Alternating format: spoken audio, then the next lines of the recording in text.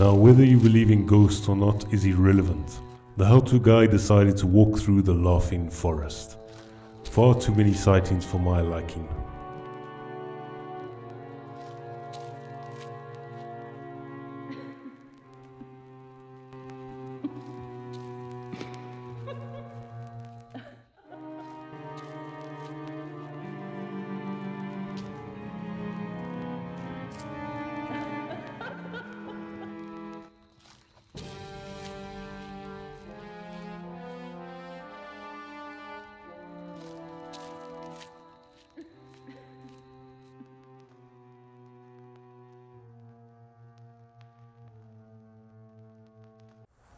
What's up YouTube? Today I thought I'd take the DJI Pocket 1 and the DJI Pocket 2 out, as well as the Sony a7S III, which is what I'm filming on now. I cannot describe to you how dark this place actually is. The Sony a7S III is doing a great job. I've got these two pocket cameras. How are they going to do in low light? How much light can these little sensors suck in?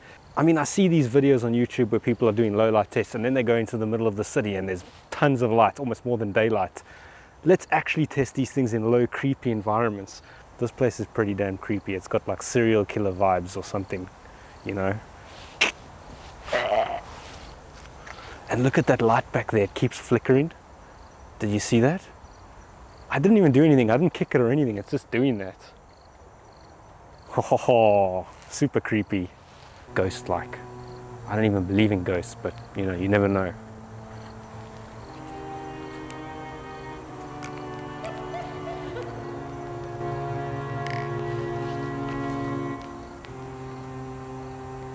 Okay, so slightly better conditions. This is the DJI Pocket 2 and this is the DJI Pocket 1. I've got the exposure at +3 EV because I just thought, well, the more EV you got, I suppose the exposure is going to be a little bit brighter. 6400 max ISO on the DJI Pocket 2, so it's going to be a little bit noisier. Pocket 1 only goes up to 3200 ISO, I believe. So this is what you get in low light conditions. I'm using the DJI Pocket 2 sound and I'm going to sync this up. And this is in really dark conditions. I cannot explain to you. There's a couple of lamps under me, but this is dark. So this is what you can expect from the Pocket 2 with the slightly bigger 1/1.7 inch sensor, max ISO, and the DJI Pocket 1. And we're going in some brighter conditions now, so it should be a little bit better. There's a lot of really awesome people that watch the channel. I'll put them up on the screen. Every now and then I just put people's names on just to say thanks to people. I mean, it's not really, how can I really thank the people that spend their time to watch my videos? These are some of the people that generally watch a lot and they leave comments on the videos, and I really appreciate all the guys that especially have been watching a long time. I hope you see your name, and if I forgot you, I really do apologize. But we get really cool comments on the channel and people always try and encourage me to keep going, and one day my channel's going to have 100,000 subscribers, and I always think to myself, wow, it's not actually that easy. And even when we get to 100,000 subscribers, just getting 10,000 views on the video is hard. And I mean, sometimes I do a video and it gets 300 views, but that's how YouTube works. And you know, camera stuff is actually pretty niche, believe it or not. There's a couple big YouTubers out there, you know, Potato Jet, Peter McKibbins, and you know, Maddie, and all those kinds of people that get a lot of views, and the rest of us are kind of fighting for the extra 1,000 or 10,000 views that are out there of people wanting sort of more niche content, I guess. But you know, once a camera gets released, the big YouTube channels will get that camera, they'll do their video, they'll get 60 or 70,000 views depending on the camera, and by the time that same camera actually gets released to the general public, most of the time the views are dead, no one cares anymore. So that's what we're fighting with on this channel, and some of you have channels out there will know that you're fighting for scraps, and it is hard, and I'm not complaining, but I'm just saying, I'm just putting it out there that so tremendous low light conditions, and you can see the Pocket 2 handling the actual light that we have available at the moment, which is very limited. A couple of street lamps, a couple of shop windows in the back. The shopping center is kind of closed. There's a couple of cars parked around the place. The Pocket 1 struggling a lot. The DJI Pocket 2 slightly better, but I don't think it's going to look that wonderful. Look, you need to go to the city, as I said before, and have quite a lot of bright light, but it is doable in low light conditions, and this is pretty low light. I mean, I'd say this is probably the base level that you'd ever want to be at with the DJI Pocket 2 to get usable footage. Pocket 1 actually does look okay at the moment, so you will see the Pocket 2 exposing that grass slightly brighter at the bottom, and I think it looks like the better image.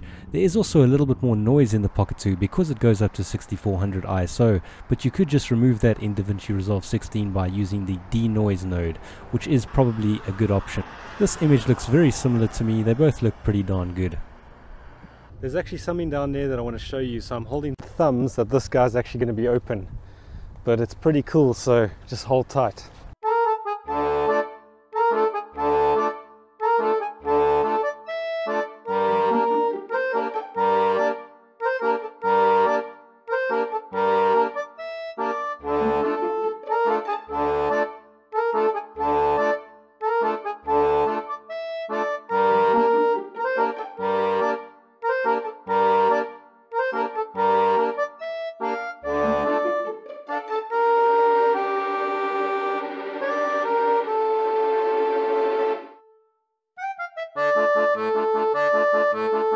Vegan ice cream.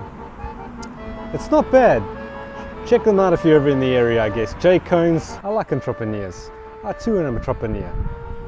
I mean, this video is probably going to make about $5. Damn it, I just gave him $5, so we're breaking even. So I took the Pocket 2 to a night market with quite a few little lights and strobe lights up, and it actually did pretty darn well, and you can see how well this camera can perform if you have a bit of light at your disposal. And this isn't obviously really dark conditions, but these were the Christmas lights a couple weeks back near my house. The Pocket 1 does a pretty good job itself. Slightly smaller field of view, but still not a bad image. And if we compare these two, you will see the Pocket 2's garage door looks a little bit brighter, but it's so close that to me they look pretty similar. If you didn't know, you probably wouldn't be able to tell the difference. On the next shot you will see the Pocket 1 looks a little bit better, but the Pocket 2 looks better in that shed in the background, and the grass is brighter. And I mean, why not test the Sony a7S III against the DJI Pocket 2? Why not? I mean, we might as well. I know it's not a fair comparison. It's a full frame camera versus a small 1/1.7 inch sensor, but this is the difference between the DJI Pocket 2 and the Sony a7S III. I've got the Sony a7S III 12,800, well now it's 10,000 ISO because it's auto ISO at the moment. DJI Pocket 2 maxes out at 6400. I've also got active stabilization on the Sony a7S III, so it's going to be a little bit more stable. It does crop into your frame slightly. I've got a 20mm lens, and let's go back to the DJI Pocket 2. There's not much light above me. In fact, you'll have to go towards the light in order to get some light, which is above me at the moment and probably look quite creepy, but just look how that Sony exposes. Unbelievable. There's not many cameras that can do this, man, in this kind of condition. I mean, you can just look at the Pocket 2 and compare the two cameras, and you will see what this thing can do in pretty damn low light conditions. I mean, the Pocket 2 is not doing too bad. Let me just increase the exposure. We're approaching some light at the moment.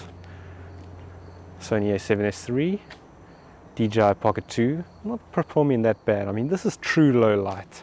People talk about low light, as I said before, and then they go to the city and there's thousands of lights and cars and, you know, headlamps everywhere. That's not true low light. This is true low light. As you can see, the Sony a7S III can pretty much see in the dark. And I love my DJI Pocket 2, but it was not designed for low light, especially not this kind of low light. So it's pretty impressive with this. There we go. There's a fair comparison. Pocket 2 versus the Sony a7S III. Pocket 2 exposing a little bit brighter there, +3 exposure compensation. Sony a7S III will be a little bit more bouncy. The active stabilization can only do so much.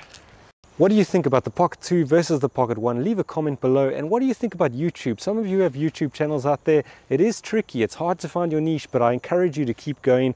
If you've gotten lazy and you stopped uploading because of other things in your life, and I understand it is difficult to actually upload videos, especially when you don't feel like you're getting any traction. I found that myself sometimes. You're uploading up. You keep uploading and you're not really getting anywhere. But I think from my perspective, you just need to keep going. Find that niche, find that audience that might be interested in your content. And out there's always someone that's going to be interested in your story and what you have to offer the world of YouTube. It's much harder to stand out than it used to be, I think, that's for sure.